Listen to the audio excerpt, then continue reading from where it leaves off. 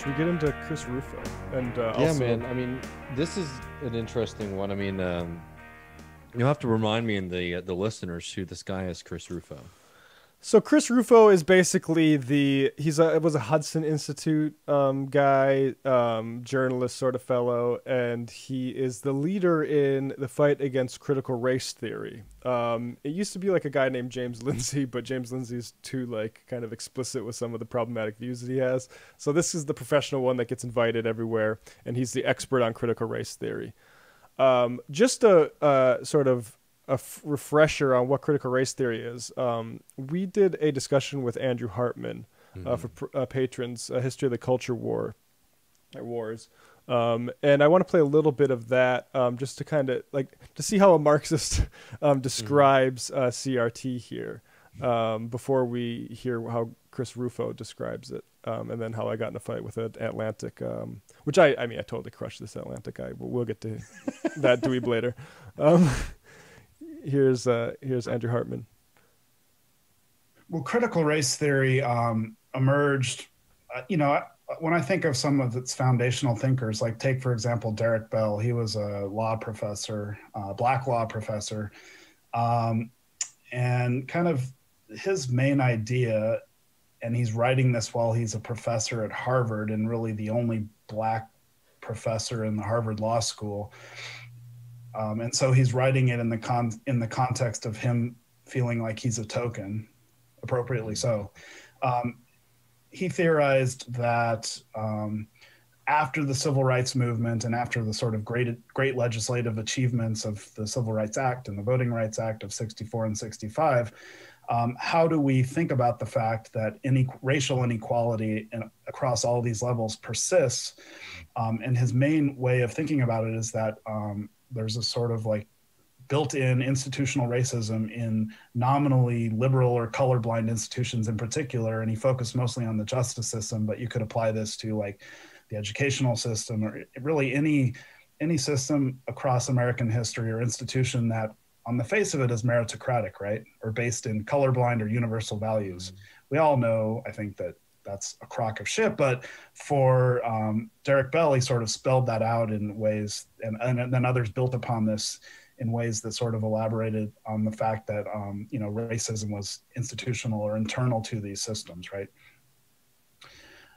That's critical race theory in a nutshell. It's just sort of like gives people an approach to think about institutions, in particular legal institutions, but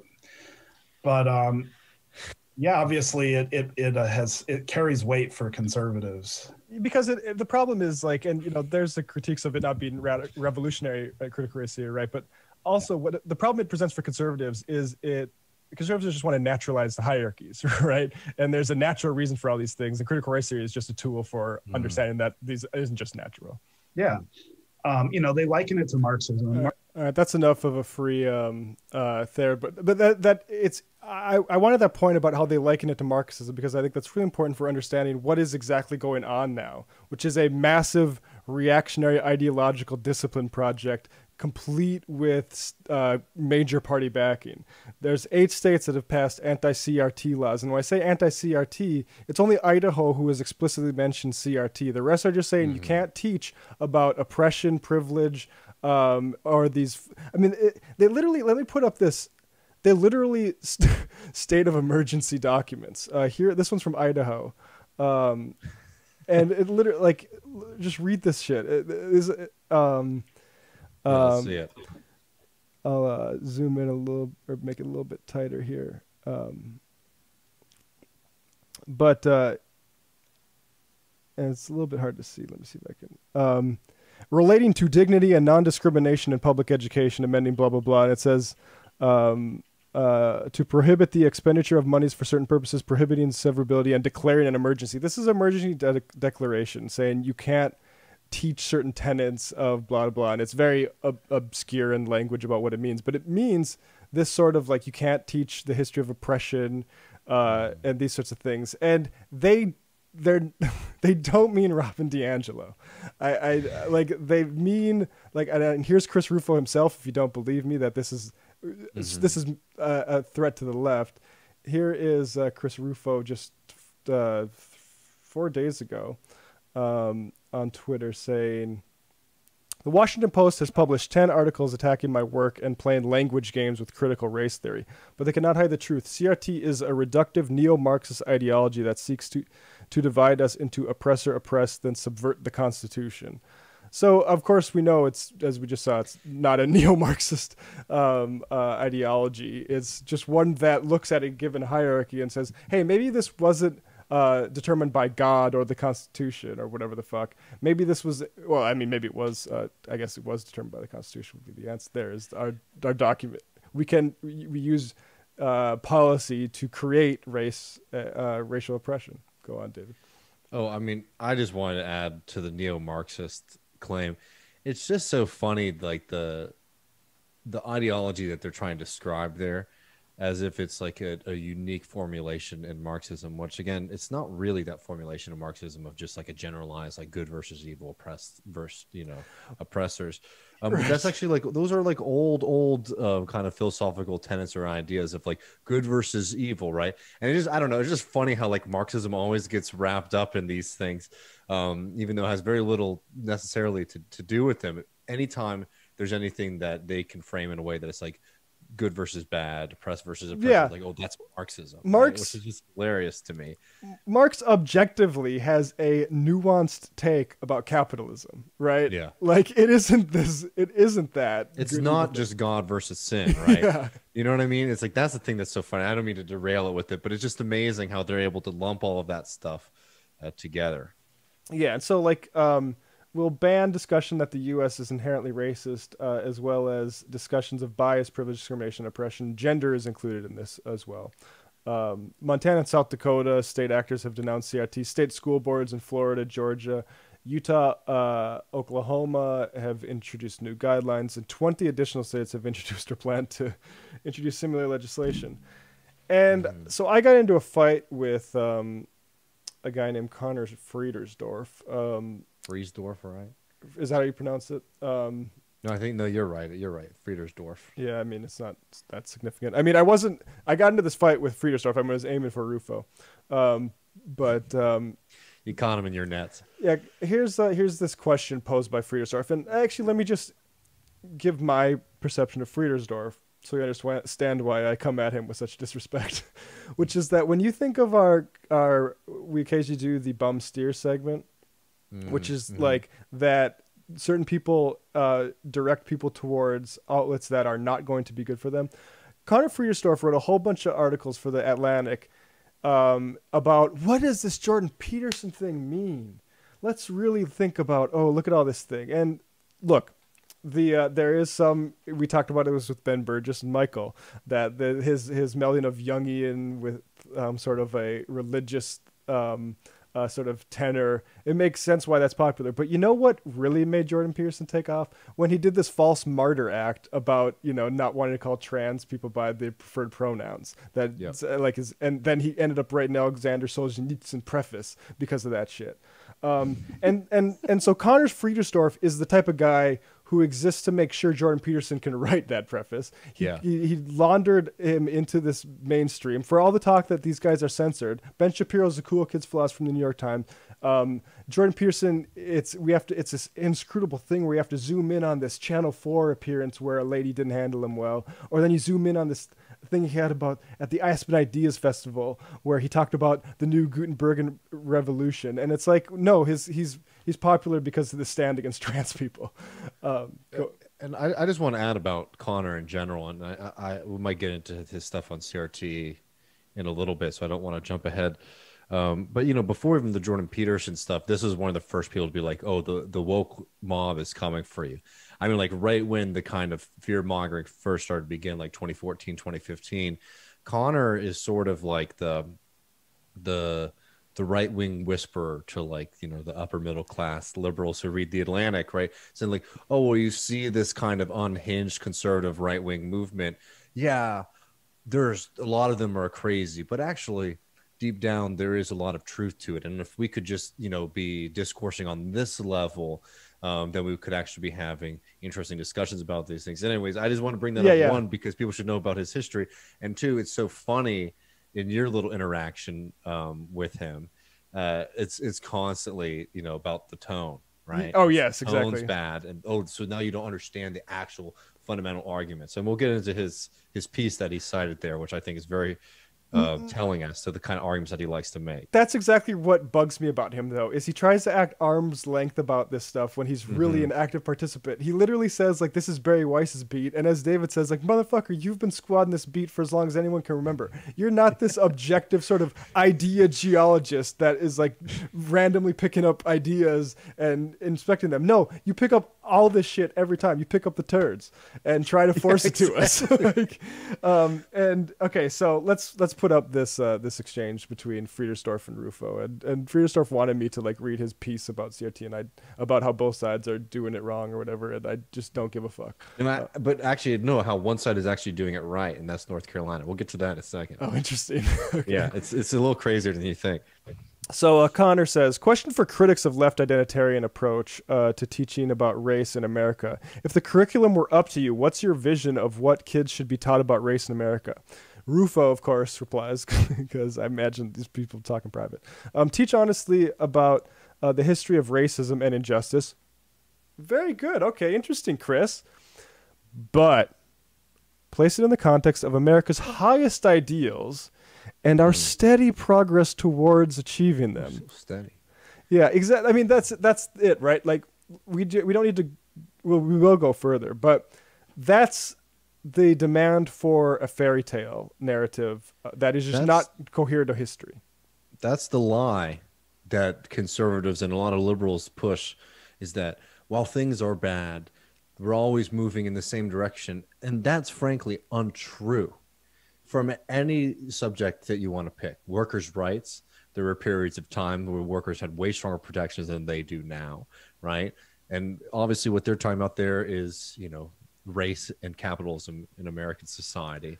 And you should read a book by a friend of ours, Matt Karp, This Vast Southern Empire, will show you very clearly that this kind of idea that, like, okay, well, there's the founding and they're really racist and bad then, but then over time, you know, things change a little bit and people start arguing about it and thinking about it, and people realize, okay, it's time to actually enact the ideas.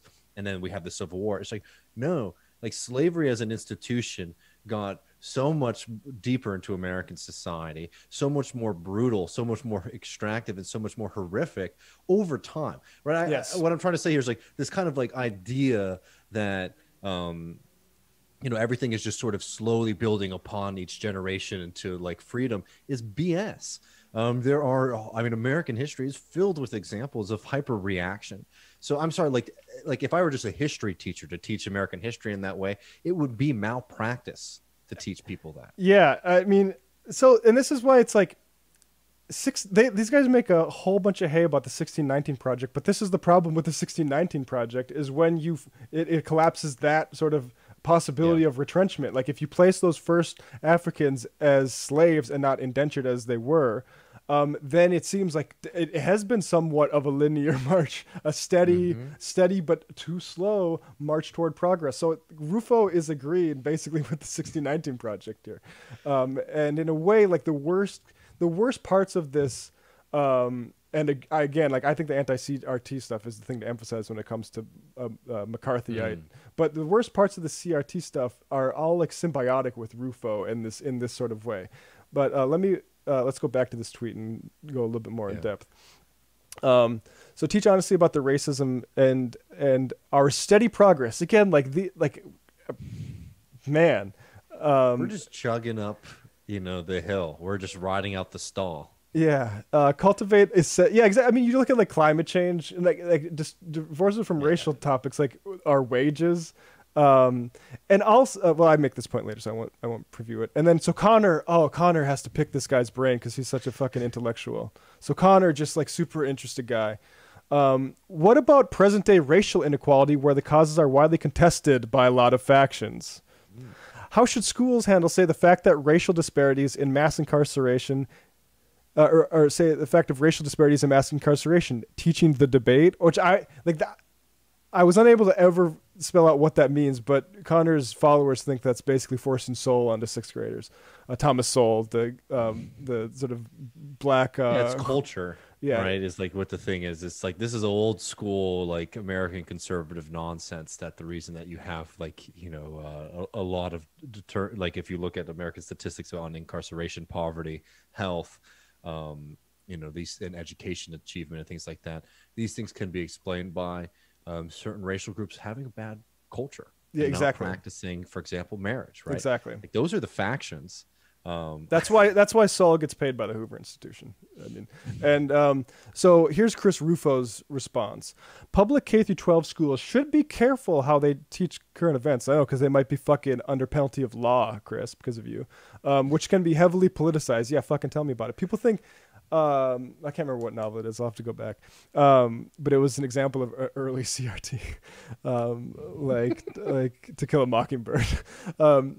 But if a high school wants to teach something like discrimination and disparities, it should provide the best work from multiple perspectives and then encourage the debate. Now, again, I think that is complete. Like that sounds great in theory. They don't mean like the racecraft. They don't mean that. They mean Thomas Sowell. And so, anyway. Who, for people who are not familiar, is honestly an extremely comical right winger. He's one of the great ones who was a socialist in his youth, but then he saw the light, mainly some Czechs, later in life, and is somebody who makes these kind of cultural arguments, right? And it's like personal motivation or what lack of personal motivation or what create poverty, lack of having father figures in your life and what creates poverty, all this kind of really boring but all like conservative nonsense. But I don't mean to take away from the exciting Matt Leck threads here. No, I think honestly, no, because you have some good ones in here. Do I? I think it's worth exploring. I'm looking for. Oh yeah, it was respond to this one. He just wanted my clown tweet because. Okay, here we go. So I said, hilarious how we have to overlook everything in history which would make a normal person question, quote, steady progress, and then act like critical race theory is apocalyptic. And then I said, at Connor and at Real Chris Rufo. Again, Real Chris Rufo is the person I was trying to get in a fight with. We see you clowns.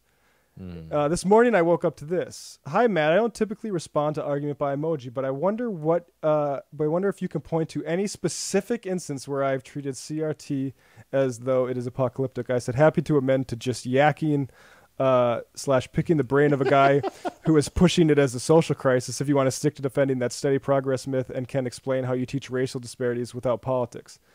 And this is all his responses. So that's why it gets kind of boring. It says, you're mischaracterizing my position again. Again, that's, as I say, that's easy to say. Which I thought was a good one. Yeah. He says, this is my position. What passage is consistent with your characterizations? Which is, again, like these. When I have to do fucking homework to see that you're not a dumbass, I'm not going to do it. So I said, I was characterizing your public Twitter exchange with the main figure leading a panic. I stopped reading your articles after multiple navel-gazing pieces getting to the bottom of and definitely not promoting Jordan Peterson. And then he says, well, if you did the reading, which again, like I reject the idea I should, you'd quickly see that you are mischaracterizing my position and perhaps reflect on the ways your uncharitable comportment, I liked this part.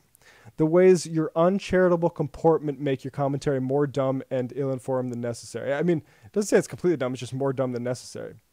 But I included this. What I'm hearing is you don't want to defend what you were in agreement with Rufo out in the thread. This is the fruit of your charitable comportment toward reactionaries. Do you claim it? So here's a reply to Connor, which exactly illustrates my point. I interpret this the exact same way that no try equals no fail at still TR05207382 interprets it, who is a fan of Connor, which is that he's demanding people like Soul. This is the controversy, right? The controversy is in racial disparities and mass incarceration is, did black people do this to themselves with their culture or their biology, or was this done through policy and disproportionate and unequal distribution of resources? And the answer is obvious. There's no controversy about that. This is not like, I honestly, like, this one step removed from Charles Murray shit, and then we're supposed to we're supposed to have a charitable comportment to this shit. Well, I'm never going to have a charitable comportment to Connor. No, nor should you. I mean,